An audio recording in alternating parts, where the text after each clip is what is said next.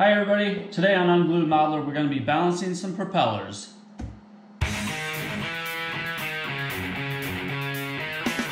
Alright everybody, so we're going to be balancing some propellers today. Kind of some crummy weather here in Arizona, so we're going to be doing some indoor projects. So me and Mary are going to show you how we balance propellers. I've got a couple different techniques and two different propellers we'll show you. One was from the Buffalo and one is from the Scout that we use for kind of gentle flying and stuff. But yeah, we're going to show you how we do it. So I got a little list of supplies here you're going to need. Obviously you're going to need the propeller that you balance. Some hot glue, or sorry, not hot glue, this is just CA, some medium CA. The thick CA would be better, but we only have the medium. Hot glue, which is another technique. Some scissors with aluminum tape. This is to add some weight to balance the prop left to right. And the baking soda trick with the CA. This hardens up the CA instantly, if you guys aren't familiar with it. It's really cool. So we'll show you that. A couple different techniques here. So let's get into it. So I got this little prop balancer. It's just this little shaft. I got it from Hobbyking. It was like $1. I'll link it in the description below. And then I made these two rods and I put a little notch in it. So this little guy just sits here in the little notches. So there's two things you gotta do when you're balancing a propeller. You gotta balance it horizontally and then vertically. So you always start with the horizontal.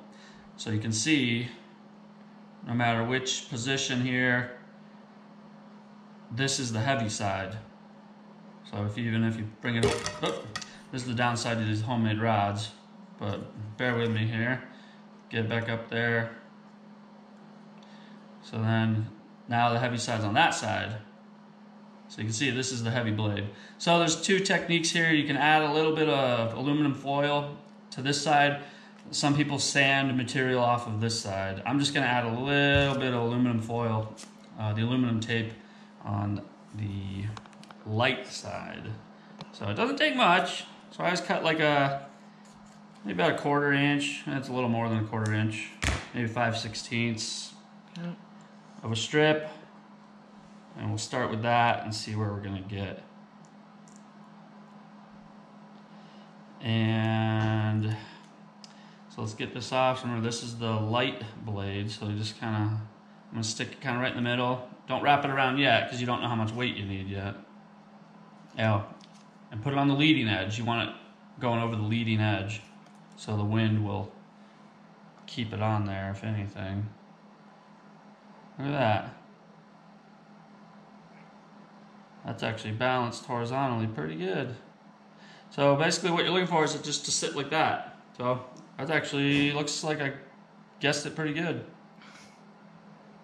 Yeah, it's very close. So you're always gonna have a little bit of drift, but as long as it's very, very close, it's acceptable. So now I'm just gonna wrap it around the leading edge here. So let's try it again one more time. Make sure it's balanced horizontally. Looks good. Oh, look at that. Look at that, that's pretty good. Pretty good guess. So anyway, next, what we gotta do is balance the cord, or not the cord, the hub here. So the hub is gonna be out of balance also. So a way to do that, get it on your stand and you put it vertical now. So now, once again, it's gonna fall. And do it a couple times and just see which way it goes. So it's going that way, which means this side of the hub is the heavy side.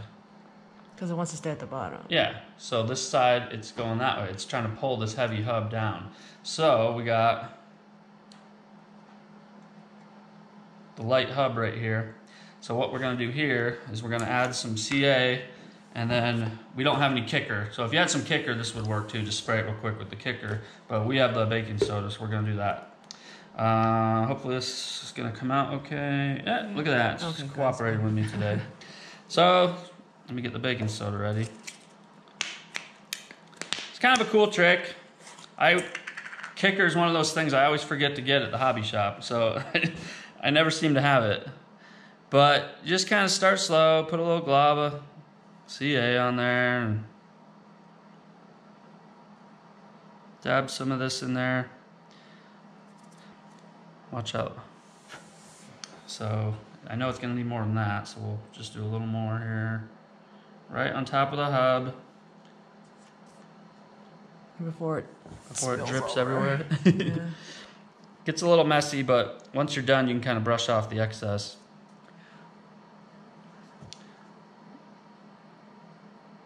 I kind of have an idea of how much it's going to need because I did the other buffalo props.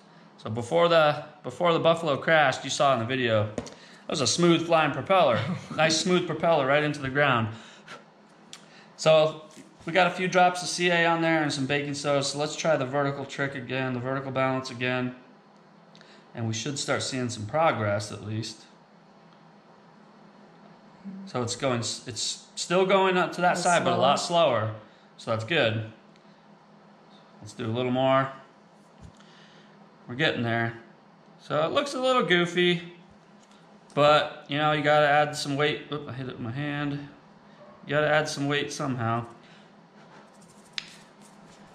All right, so let's try this again. See how close we are. Ooh, we're getting really close. Oh yeah, much better. So we can do a little more, and I bet one more application will be pretty close. Yeah. Look at that.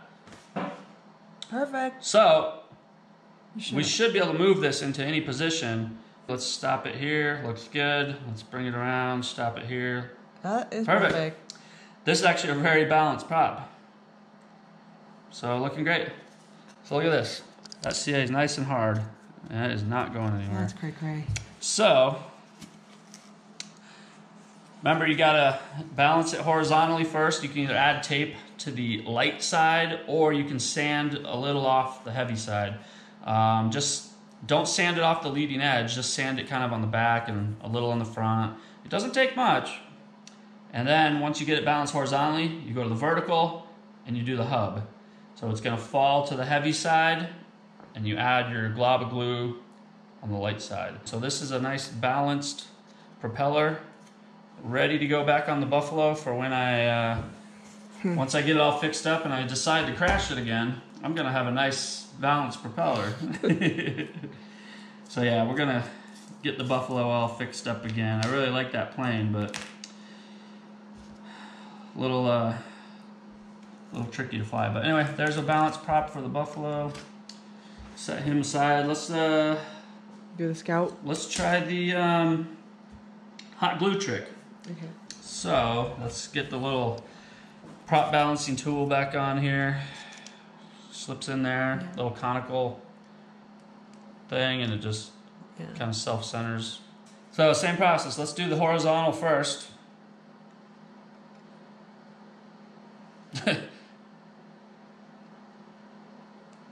This is these are gem fans, by the way. I don't know what these are. These are APC knockoffs. They're really cheap and really out of balance. They're pretty bad, to be honest with you. But these are gem fans, so I'm not surprised that it's perfect out of the box. Yep. So we might not even have anything to do here, to be honest. Be an easy video. Yeah. Okay. Well, that was it. Well, the gem fan seems to be pretty balanced. Yeah. Well, that was an easy one, guys. So sometimes you encounter a real easy prop like that. But let's say we were in kind of coming into a situation to where we had a heavy hub and it started falling. So kind of the same process. What we were going to do in this video is add a glob of glue to the hub. Same process. Just put a little glob of hot glue on there and balance it and see where you're at. But we got lucky on this one. So real good. Yeah. So either way, just wanted to show you how we balance propellers. Some require heavy balancing, as you can see here. Big glob of CA and baking soda on the hub. This one required nothing. Yeah, pretty perfect. But it definitely benefits you to balance your propellers.